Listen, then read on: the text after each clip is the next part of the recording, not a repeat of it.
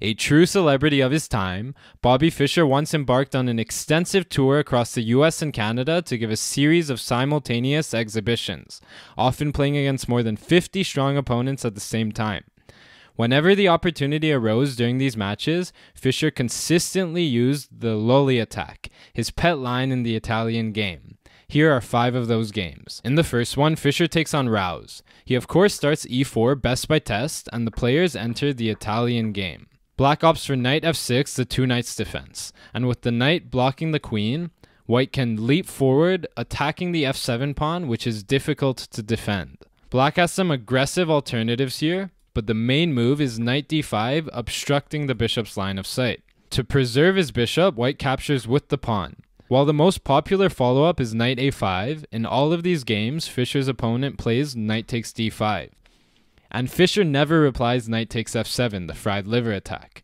He actually swore by a different move, and one that many grandmasters believe is even better. Fischer plays d4, the Lolli attack. With d4, white is opening up his bishop, protecting the knight, and trying to open the e-file when black's king is still a couple turns away from castling. By the way, white will still sacrifice his knight on f7 just a bit later. The first victim of the Lolli attack chooses to capture the pawn on d4. This prompts white to castle so that his rook can quickly occupy the e-file. Black continues bishop e7, adding an attacker to the knight. Then we see knight takes f7. To avoid suffering massive material loss, black has no choice but to take with the king, self-pinning.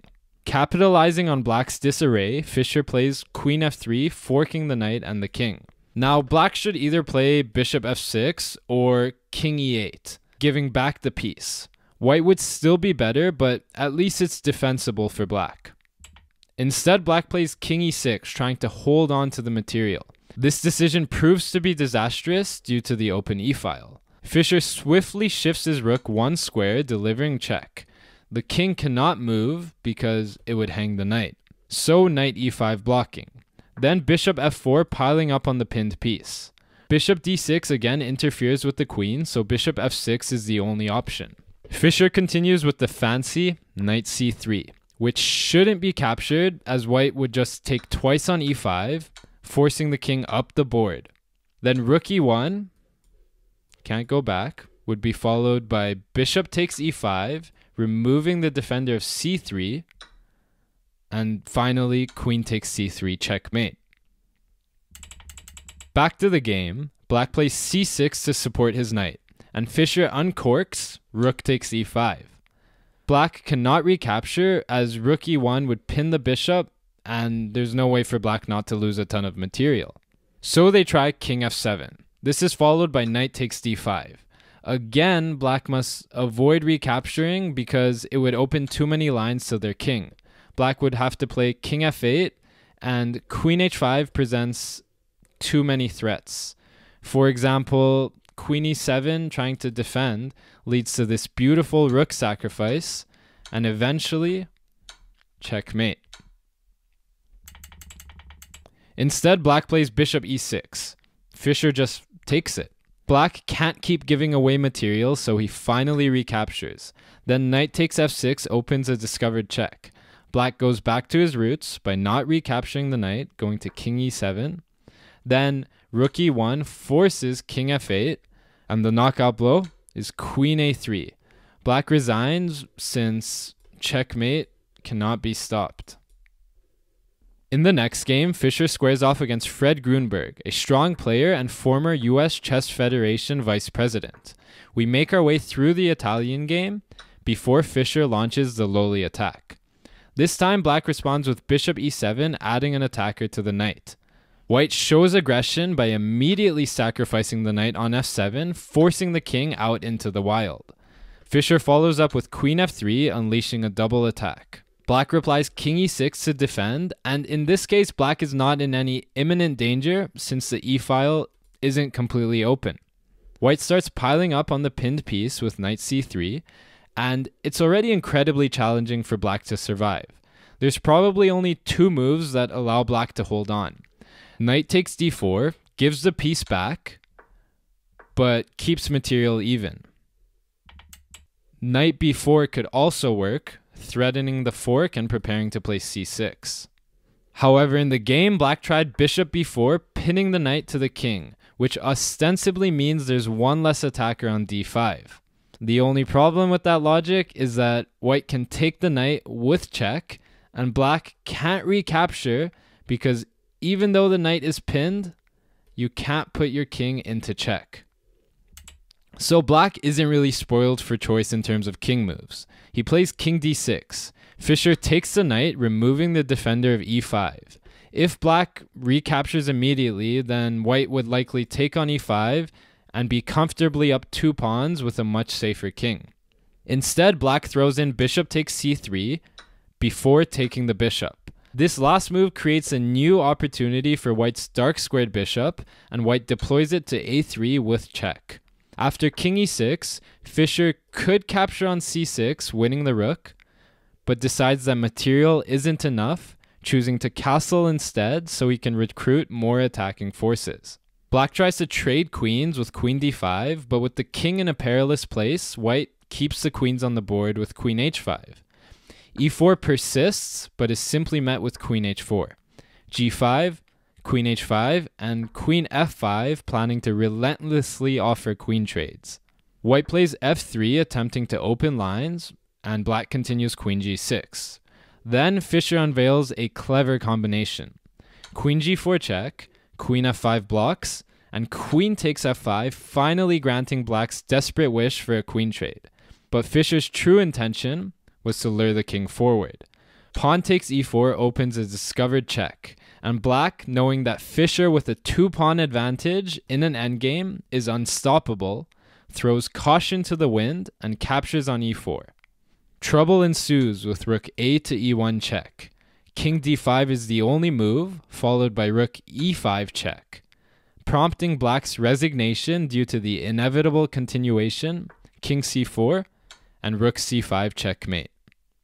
This game is the shortest of the bunch and features Fischer encountering a challenger by the name of Redman. In response to Fischer's Lolli Attack, black plays f6 with the idea of preventing knight takes f7 altogether by simply moving the pawn. White captures on e5, opening up a second attack on black's knight. Black has the option to capture the knight on g5, but chooses to take the pawn on e5 first. Then Fischer captures black's piece, and once again black could take the knight, but decides to play c6, attacking white's bishop. Fischer counters with knight e6, attacking the queen and setting a trap. Black can't capture with the bishop because that would allow white to save both pieces and be up material. In fact, there's only one way for black to survive. It's queen e7 attacking the knight. 2 pieces are under attack, and if white takes the dark squared bishop, black would first take on d5 before capturing the trapped knight later. Unfortunately for them, black fails to find this one resource and plays queen h5 instead, hoping to escape the attack on their queen by giving check. Fischer meets this with bishop d2 counterattacking. Black plays queen b6 and then resigns, realizing that white will retreat the bishop and secure the full piece advantage. In the penultimate game, Fischer's opponent is Snuske.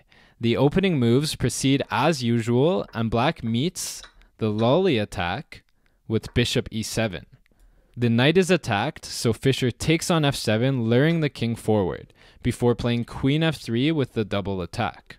Black plays king e6 defending, and white responds knight c3 targeting the pinned piece. This position may seem familiar, and that's because it is. The beginning of this game follows the second game exactly. Last time I told you that black's best move is to capture on d4, giving back the knight but maintaining material equality. Well, in this game, black repeats the same mistake, pinning the knight to the king. Fischer wins the piece back and then captures on c6 just like he did previously. Black also throws in the intermezzo, capturing the knight on c3 with check. After both sides recapture the pieces, Fischer finally deviates from the previous game. Instead of playing bishop a3 like he did earlier, he castles. This brings the king to safety, and the rook can soon join the attack. Now, taking on d4 would open the position, inviting trouble for black after moves like queen g3 and eventually bishop g5 and rook e1. But in all honesty, black's position is already pretty miserable. They play bishop e6 and Fischer grabs the pawn on e5 with check, opening the d-file. Advancing the king would undoubtedly result in checkmate, while king e7 loses to bishop g5. So king d7, but then rook d1 is a brutal check. Black blocks with bishop d5 and white replies c4, attacking the pinned piece. Black tries rook f8 and Fischer sidesteps the attack with check. Black resigns since they will be down far too much material. Fischer's final opponent is Jürgen Kühn, a strong German player. As they delve into the two knights defense of the Italian game, Fischer confidently employs the Lolli Attack. Black's reply is f6, attacking the knight, and white captures on e5, opening a discovered attack on the black knight. Black captures on e5, understanding that despite losing the knight on d5, he can win back the piece on the next move. Once the dust has settled, Fischer castles, and upon evaluating the position, we notice that despite the material equality, white has the advantage thanks to their much safer king. With the last move, white aims to quickly seize control of the e-file, which would be a massive headache for black. So a move like bishop e7 should be played, congesting the e-file so that rook e1 isn't as powerful. Instead, black develops with bishop d7. Rook e1 follows as expected, pinning the knight.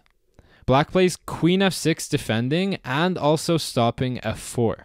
Then Fischer storms in with queen h5 check.